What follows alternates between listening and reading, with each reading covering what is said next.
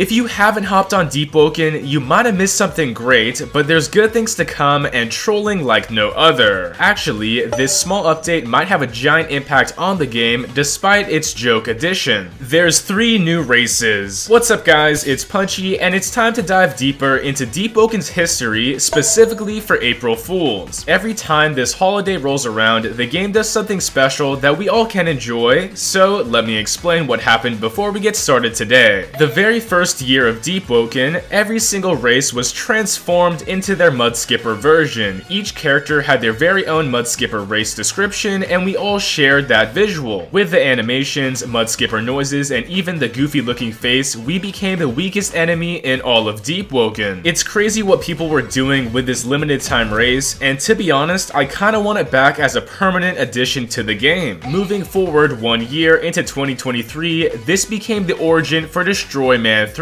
In the game last year, if we interacted, were slapped, even roared on by a single Megalodon, we would contract a disease known as the Sharko Plague or Sharko Virus. Again, our faces became really funny looking and we sneezed around spreading the plague. This plague would cause you to pause in place, sneezing, and you'd also hallucinate funny stuff. At the bottom of your screen, Destroy Man 3, this weird looking Sharko guy would say some crazy stuff since he's an absolute menace, but this was eventually removed from the game. Luckily though, we can still regain him at a shrine in Etris, and you know, that's pretty fun. Destroy Man 3 became so big of a meme, they even sold plushies of his design, which says a ton from the community's impact. Now today, it's something special, which probably will have a huge impact on the future of Deepwoken. For April 1st, 2024, Deepwoken has changed into Deepwoken Warring States Era with a very special name and I guess, you know, icon, whatever image, and yeah, it's pretty funny. In this era, we're assigned one of 3 teams and we don't get to pick.